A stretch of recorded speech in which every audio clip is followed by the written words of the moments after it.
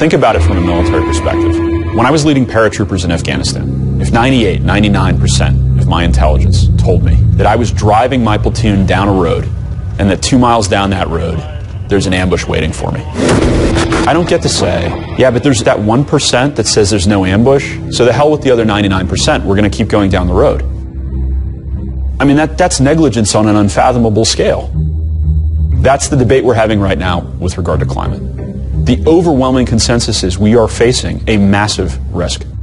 Climate change is happening. We've got to decide whether they're going to act on it or not. And that choice has consequences.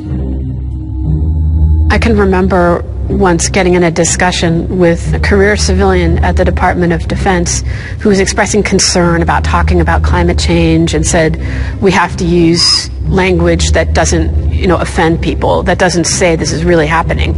And I just looked at him and I said, that's incompatible with U.S. government policy.